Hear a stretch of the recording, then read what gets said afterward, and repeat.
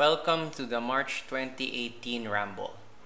So basically, the idea behind the Ramble video at the end of each month is basically I'll talk in an unedited version or format on stuff that's on my mind.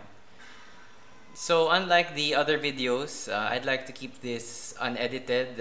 I won't cut out my pauses and things like that.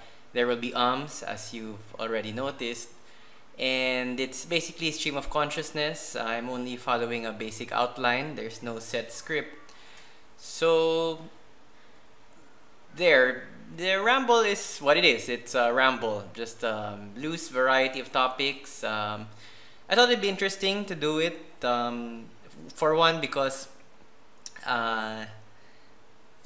most people, or I'm not used to having to deal with stream of consciousness as a writer or as somebody who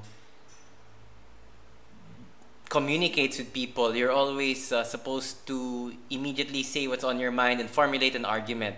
There's an assumption, you want to get to this point, you want to argue this stand, then you marshal your arguments, you give facts, you advance your case, which is the exact opposite of the ramble. And you'll notice I'm not particularly practiced at this because usually you want to keep things short and sweet. But with the ramble, basically you can go anywhere, you can do anything.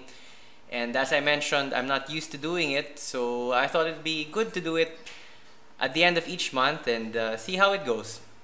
Incidentally, if you're wondering about the video that you're watching, that's my miner. It's been mining for about a year, composed mainly of secondhand parts. I don't know if anybody watching is into crypto mining, but currently this guy is mining Ethereum. And that's a whole different topic. I can get into it some other time on, can you really make money mining cryptocurrencies, and can you really make money trading cryptocurrencies? Are they all a scam and things like that? Actually, the Ramble will also feature some topics which I intend to do in the future. I have found that talking things through in my head or talking things out loud does help clarify some points. So I think the Ramble video will also help me generate new ideas as well as thoughts, or as well as figure out some of the things I'd like to say about some of the topics that I've already listed down. So we're already here at the 3-minute mark and I've said absolutely nothing. First of all, I just want to say that if you do choose, or sort of as an incentive for everyone, if you choose to support me on Patreon, you do get a thank you in this video as well as inclusion in the credits. And for our first 1,000 YouTube subscribers, I will say thank you to you in each Ramble video. And once we hit 1,000, honestly, I'll have to stop doing that, but once we hit 1,000, the first 1,000 subscribers will be forever enshrined at the end credits of each Ramble video. So of course we'll have to see. I'm not used to saying names of particular cultures out loud. I mean, I might get the pronunciation wrong and things like that. And of course there are always these cheeky guys on the internet who will want me to say a bad word, or they'll put they'll put a swear word in their name or things like that. And I feel like I'm 12 years old for just having said bad word. But anyway, so of course, I won't, the really egregious names, I will have to sort of censor around a little bit, but we'll get to that point. So I do hope you guys subscribe.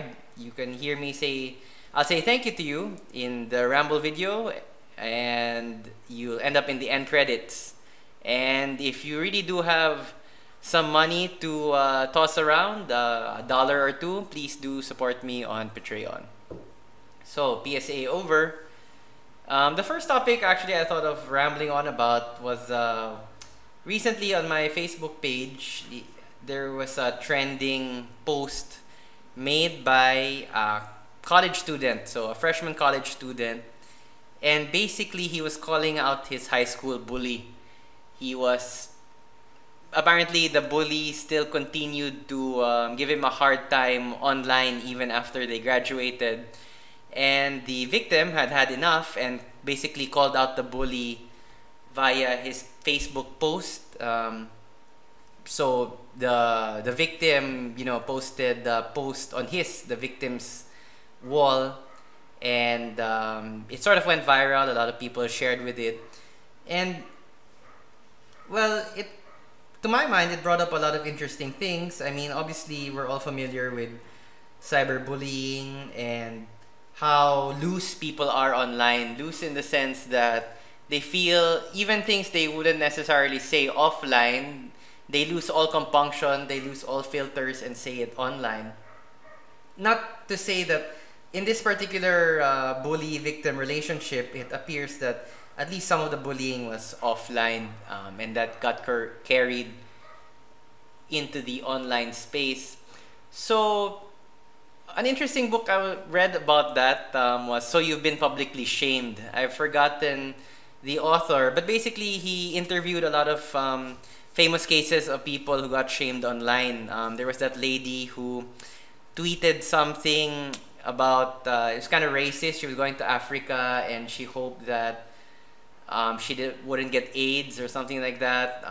There's that story. There was also the story of a guy who was attending a tech conference and he motioned to his seatmate and they started talking about dongles and the sort of sexual imagery regarding dongles, and he made a poor joke, but a woman who was near him felt that not only was the joke in poor taste, but that she was personally offended as well. So there's we don't lack for examples of people who have been bullied online. This particular Facebook post which caught my attention, it's really kind of vanilla. I mean, there's nothing distinguishing about it. Of course, if you're one of the parties, you do feel bad, but if you're the victim, you feel bad. I would imagine the bully is either trying to get attention or is acting out some other things on his own. But you notice we always do kind of explain bullying away like that the bully is in actuality an insecure person and he's trying to work out some things. But what if that's not the case? What if a bully just likes the power trip? What if he's really a bad guy, a bad person? His parents didn't mistreat him, he had a dog at home. I mean, some people are just really poor examples of the human race and they like making the lives of other humans miserable. So I guess in my mind, while we do have to be conscious that maybe a majority of bullies are acting out, poor family background, hormones, poor impulse control, I think is what some of the psychologists say. Perhaps some of them just really have all those, don't have all of that baggage and just consciously choose to act in a jerk kind of way because they are jerks. But to go back to the Facebook post, I was also kind of curious from the victim's point of view what his rationale was behind sharing his story about being bullied and about publicly calling the bully out. I mean, because there's a nice, or nice is the wrong word. There's an interesting role reversal where can you argue that the bullied, that is the victim, actually becomes the bully because he basically incites a mob against his former bully. But then you would argue that even if that's the case, doesn't the bully deserve it? So, or was the victim just not thinking through? He was just finally fed up with everything and decided to let it all out. Again, you wonder if that was the best move. But again, you also don't want to blame the victim. So it's a vast thicket of, looking at it from different points of view. And well, in my school days, there was some bullying. I guess, I was bullied. but not to an extreme extent. And I guess as well that the shoe was on the other foot sometimes, and that I was the bully. Although probably that was much less in comparison to the times that I was bullied. But I mean, that's sort of normal, I guess, growing up. And you do feel, well, I feel bad for people who are at the extreme end of the spectrum. I mean, like they were bullied constantly, and that's affected them even after they've left school, and even after they've matured and they have jobs. I do know somebody who, I don't remember to the extent how much he was bullied, but he really took it to heart, and that really warped his life. And he looks back on that time of his life as extremely painful, and that experience has informed how he lives now. You can see he sort of carries a martyr complex. He always feels persecuted. So you do feel bad, or I feel bad for those people where they were bullied to such an extent that they can't let it go, that it becomes part of their identity, if not their foundational belief of their identity. I think I can honestly say I wasn't bullied to that extent, thank God.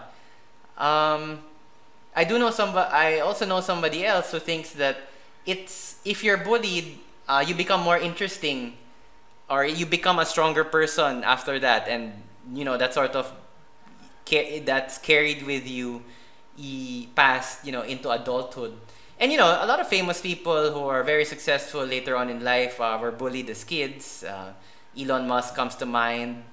I can't remember, but basically, if you're smart and brainy, you generally probably would have been bullied at some point or another. Does that make you does that lay the foundation to be stronger as an adult or as an adolescent? I wouldn't know. I'm not qualified to say so. I'm not a psychologist or a psychiatrist. But I guess I'll just end on the note that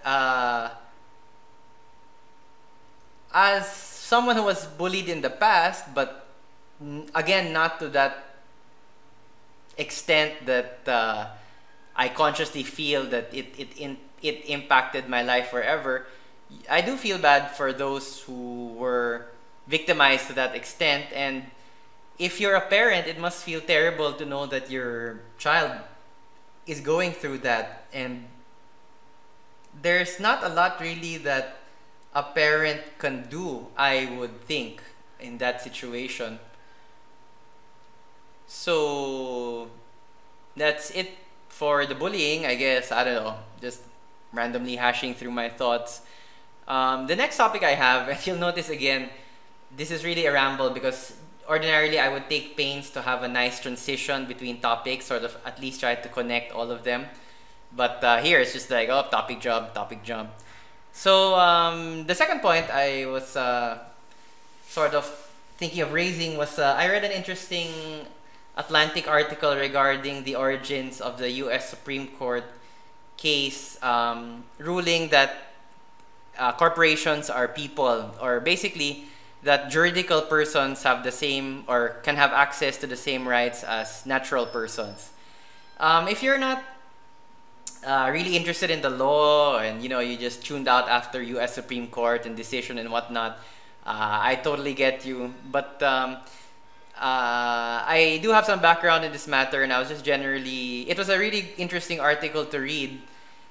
And also because corporations form a large part of our society now. Yes, they're big corporations like Amazon, and Apple has such a large cash reserve. But it's really when these corporations begin to act like people. Like, for instance, can a corporation say that I don't want to pay for the abortion of my employee, which may be ordinarily covered under health insurance because that would violate my religious beliefs. So then, can a corporation really have religious beliefs? On one hand, basically a corporation is just a collection of people. It's a group of people. And we do recognize that a group of people, that is, a nation, a state, can have religious beliefs. And that's kind of interesting now that I say that. I sound like kind of a doofus because it sounds like I'm advocating for a return to the fusion of church and state, where the state has a monopoly on religion, and that's not it at all. Sort of what I'm saying is that a nation or a group of people can have a shared belief in certain things. I mean, some countries are traditionally Protestant, for instance. Some countries are traditionally Islamic, and these religious beliefs inspire or naturally influence the civil laws that they pass. Even the United States, which is one of the leading forerunners in deciding how much religion can be permitted in the public space. Even the US is a deeply religious nation. And that's actually quite surprising since, again, because there are those torrent of US Supreme Court cases very strictly defining what portion or what religious expression can be tolerated in public.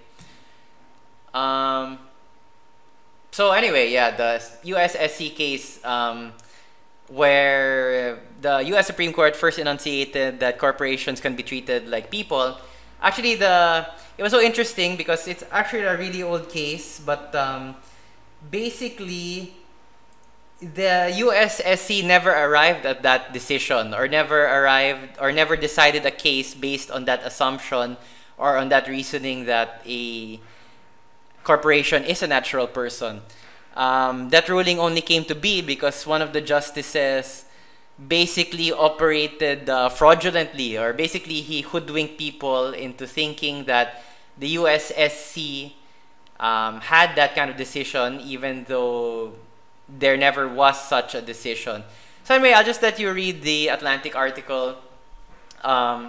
It's quite interesting and it's quite short, and unlike certain other legal writings, it's quite interesting because there's a wide cast of characters. Most of them scallywags. Most of them people who you kind of scratch your head and think, this was a justice of the Supreme Court, or this was a respected lawyer.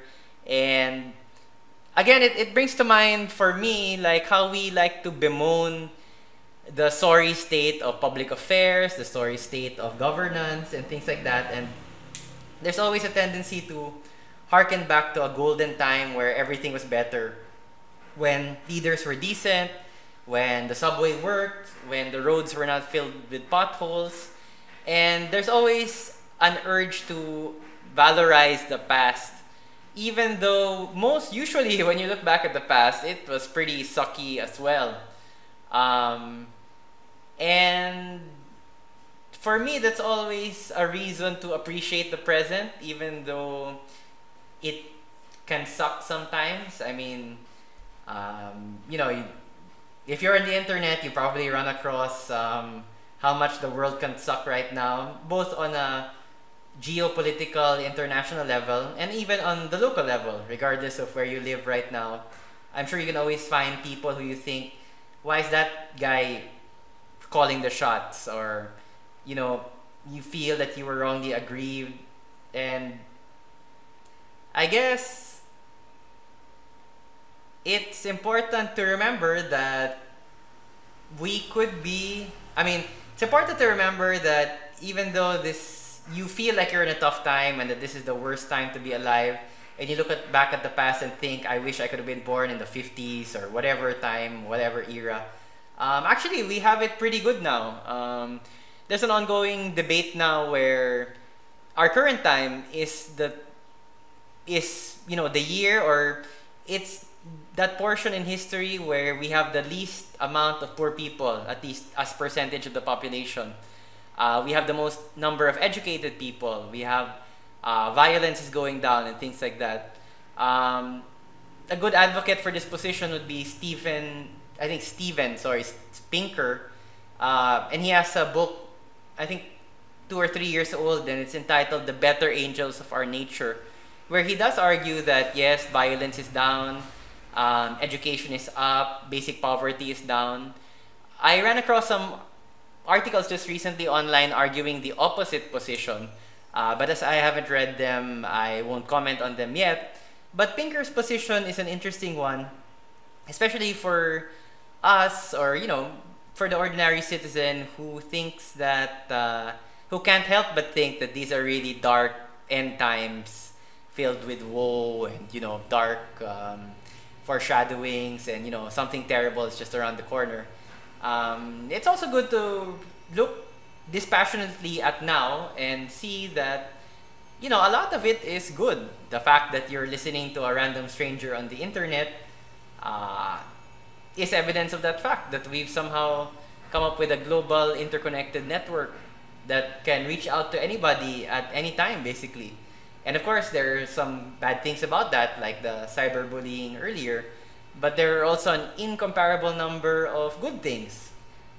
Like you can book your hotels online, you can reserve movie tickets online. I mean, these are just very facile things about the internet, but it really goes to show that, and it's just one technology that's present at the moment. But again,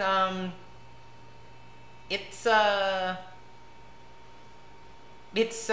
of funny to think that if you think it, you have to be happy by thinking outside the box, because if you listen to current dogma about the world is, the world is terrible, people are terrible, you might get sucked into that viewpoint. But there are alternate viewpoints that say that for a large majority of people, this is really the best time to be alive. You go to your restaurant, you can order Spanish food. You go to your grocery and you can get basically fruits and vegetables all year round. The mere fact that you can go to a grocery instead of having to go to the mere fact that you do have a grocery that's always perpetually stocked is something that a very small minority of people throughout human history have been able to experience. So again, of course, there are a lot of bad things going on, but I guess I try to make sure that that doesn't detract from how I'm experiencing the good things that we have right now. And so honestly, I've droned on for 22 minutes and I had 4 basic topics, but I don't know, 22 or so, 23 minutes seems a bit long. So maybe I'll just end the ramble here. And again, if you are subscribed, or if you do, please do subscribe, and you would get a thank you somewhere around here, or basically I would intersperse the thank yous throughout the video. And once we hit 1,000 subscribers, whenever that may happen, all you lucky first 1,000 will go on the credit page at the end of each Ramble video. So hopefully I want to be doing this for a while. I find it relaxing from my usual work. But again, I don't know, let's see how it goes. And if you think I suck or I should stop doing this, please do say so in the comments, but in a nice way. After all, it's still a nice world, even though a lot of people use the internet to prove the opposite. Alright, stay safe everyone. Thanks for listening.